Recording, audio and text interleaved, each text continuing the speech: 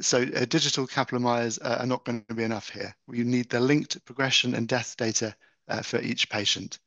The package will then fit, as others do, the package will then fit a range of parametric and spline models to those three endpoints.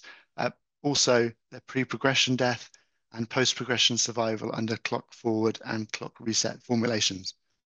So the user then selects which fits to use for each of the endpoints. That's deliberately slightly manual because it's quite an important choice.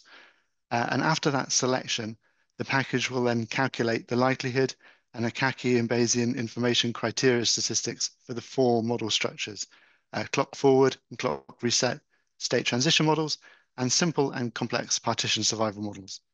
Hang on, what do I mean by the two different partition survival model structures? Well, likelihood is not really fully defined without some assumption for pre as opposed to post progression mortality. So the simple approach here considers, as many spreadsheet economic models already do, that the hazard of progression is proportional to the number of progression events relative to death events in the composite PFS endpoint. The complex approach simply requires a hazard function for time to progression, so as to calculate pre-progression hazard also. So with our preferred set of endpoint models, we can now calculate the restricted mean durations in each model state for each model structure, and therefore evaluate structural uncertainty. And all, by the way, without leaving R. We can then also consider constraining extrapolations for background mortality. Just a little bit more on what I mean by constraining background mortality. So we don't want our projections of life expectancy in this diseased population to be any greater than background or general life expectancy. Background mortality, perhaps adjusted through an assumed standardized mortality ratio, should constrain those projections. And there are at least three different approaches one can take here. Firstly, the simplest, we can just constrain the survival function. That's relatively simple and has been used in at least one recent NICE technology appraisal, as Sweeting identified. But doesn't ensure that the mortality hazard in each is at least as great as in the background. So method 2 does exactly that. It constrains the hazard directly, and that's our method 2 here. And once we have the hazard constrained, we can then derive the survival. And the third approach is excess hazard modeling, in which the mortality observed in the patient-level dataset is modeled as in excess of an assumed background mortality. And this has been described in a really valuable recent tutorial paper by Sweeting and colleagues at AstraZeneca and the universities of Leicester and Sheffield. And this potentially implies different survival models in every health system with its own mortality data, and might be another nail in the coffin of a concept of a global economic model. However, this step might seem rather unnecessary, given one of the conclusions of the work was that life table misspecification had a minimal effect on restricted mean survival time differences. So moving on to the application in this package. So we're talking about the method 2 approach here, where we're constraining the hazard directly. So unfortunately, we need to drop the integral formula at this point and use discretized calculations by time step, like a spreadsheet. So the package derives pre and post progression death hazards under each model structure, and then we can adjust those calculations following the method 2, ensuring that the pre and post progression mortality hazard functions are appropriately constrained when deriving the restricted mean durations. So take a look at some results. This is so it's an illustrative data set with an illustrative life table behind it as well, applying the constraint. So this is a state transition model clock forward. So using the integral methods without a mortality constraint, our illustrative data set produces estimates of 270 weeks in progression-free and 399 weeks alive. Using the discretized calculations doesn't change the results too much, which is good, reducing the estimate by less than 1 day. Then applying the mortality constraint reduces the progression-free estimate by 40 weeks and the time alive by 52 weeks.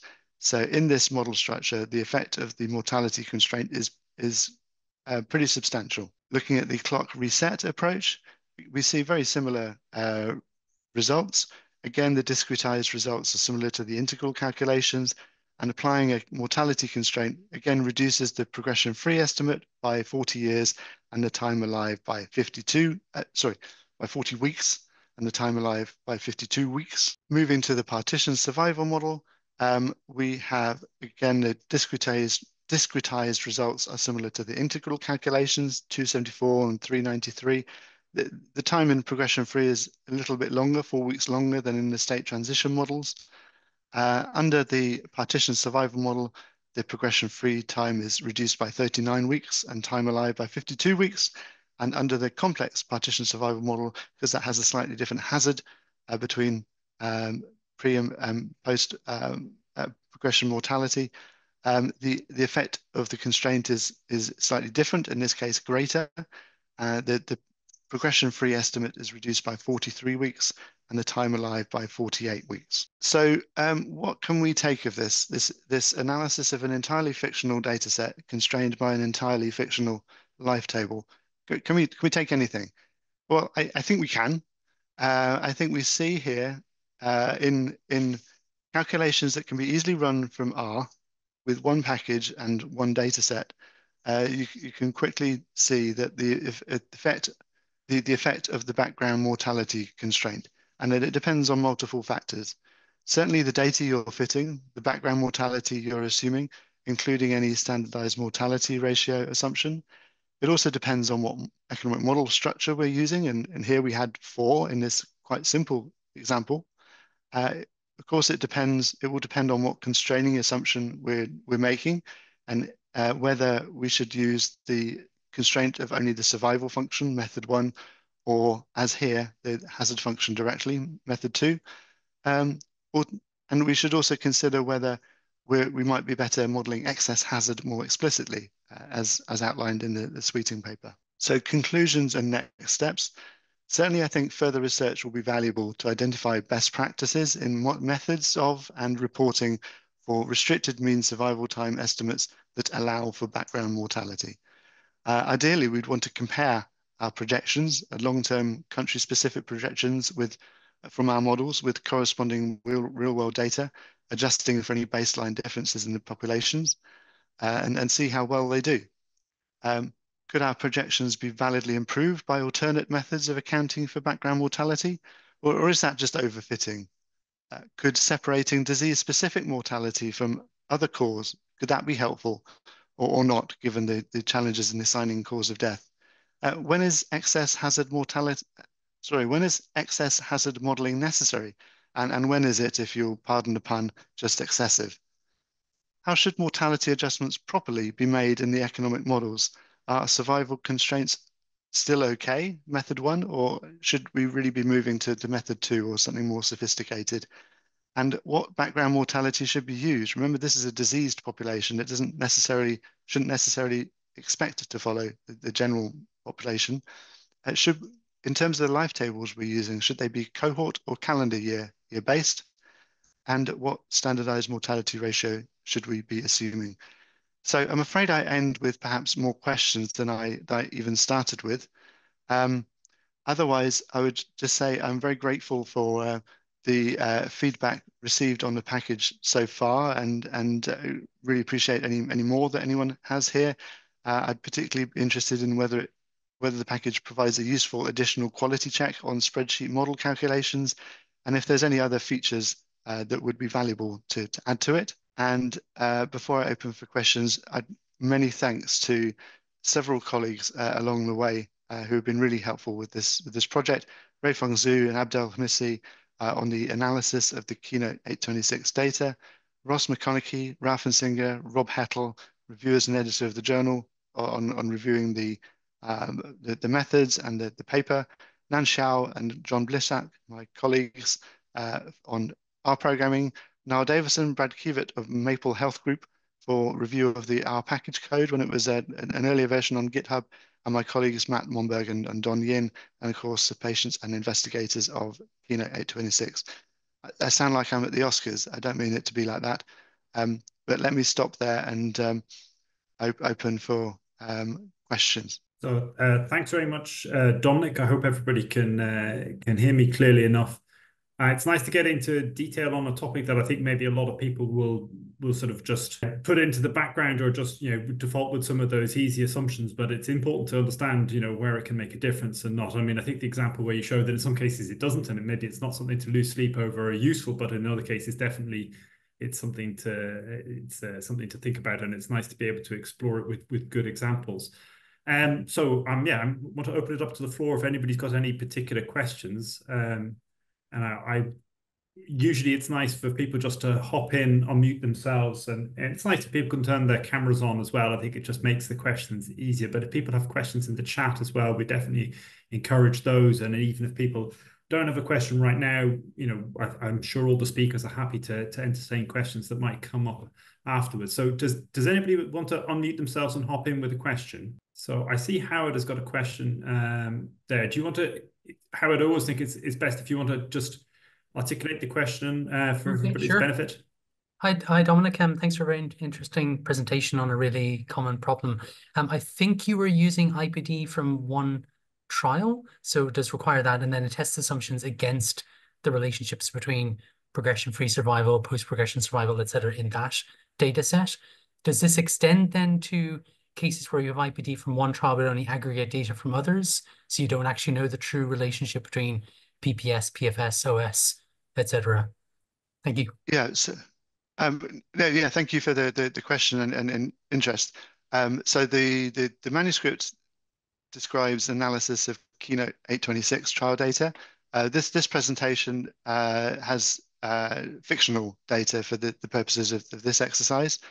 But yes, you need, it's the relationship between the progression and the death on an individual basis that's really important. So you need that IPD that includes progression and deaths information for each patient. So if you just had the aggregate data, that or even a Kaplan-Meier graphic, unfortunately, that's not going to be sufficient. Which is unfortunately the main Yeah. situation when you to apply prediction survival models. Yes. Well, yeah. I mean, unless you work for a sponsor which has or have access to the patient level data. Okay, we've got another question from May Chan. So May, if you're happy to come forward and ask the question, please do. But just if you're scrambling for the mic, I might just start. Oh, sorry, in a busy office. Okay, so May says, sorry if I've missed this. Has there been any guidance or regulations published by HTA agencies on accounting for background mortality? And I suppose I guess I'm thinking about NICE in the first instance, since they tend to be the most detailed and then everybody else tends to follow. But Dominic, do you have any experience of this being picked up by the agencies? Yeah, I don't think there's any very specific guidance that I have seen. I'm very willing to be corrected on that. I haven't seen anything too specific, and instead I see in submissions that are made maybe a variety of different approaches that are submitted and critiqued to different ways. And have you been involved in any submissions where you've had any feedback from the expert reviewers who've said, we weren't happy, you've done it this way, we'd rather you did that? Or Yes, I'm thinking about those in the public domain.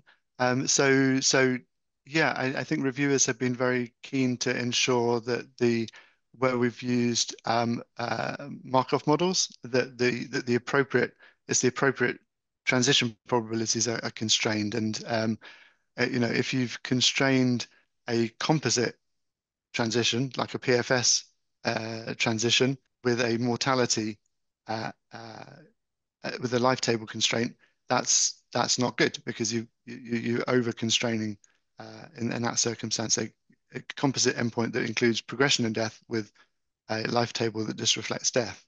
So that's been I've seen that critique come up. Mhm. I mean, I think it's interesting when reviewers give comments but it isn't reflected in guidance. I always think that's a little bit unfair on it wastes a little bit of time and it doesn't allow for the dissemination of good methods. But I mean, hopefully this will get reflected in guidance. But that's a nice question, May. Thanks very much for putting that in. I don't see any further questions in the chat if I'm not mistaken. So unless anybody wants to quickly unmute themselves and come in and have a further question, I might just ask you, Dominic, is there anything else that you want to elaborate on, or any other final points you'd just like to make before you finish up?